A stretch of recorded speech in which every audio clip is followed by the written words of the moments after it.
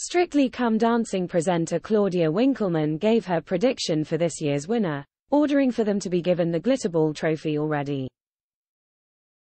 The unforgettable BBC series is back with more glitter, drama, and epic dance routines expected in the next couple of months.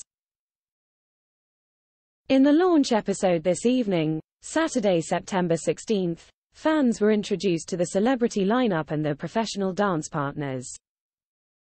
Among those is actor and model Bobby Brazier, who has been starring in EastEnders as Freddie Slater for the past year.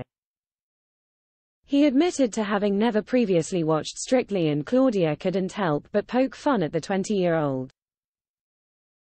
During an interview with some of the stars, Claudia's attention turned to Bobby, starting off with a joke about his lack of knowledge of the show. She teased, "Bobby, welcome, I know you haven't seen the show.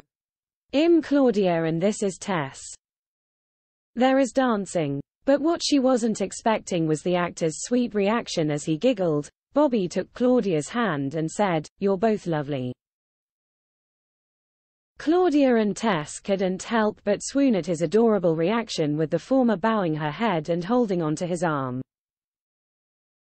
She then joked, "Give him the trophy, fast forward guys."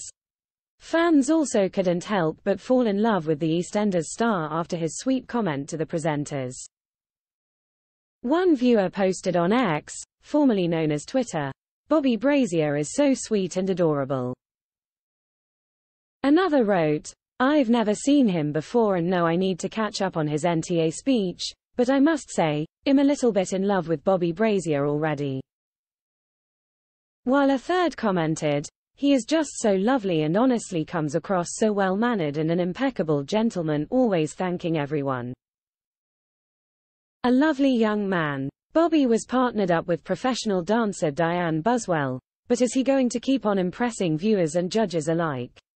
Strictly Come Dancing continues next Saturday, September 23rd, at 6:15 p.m. on BBC One.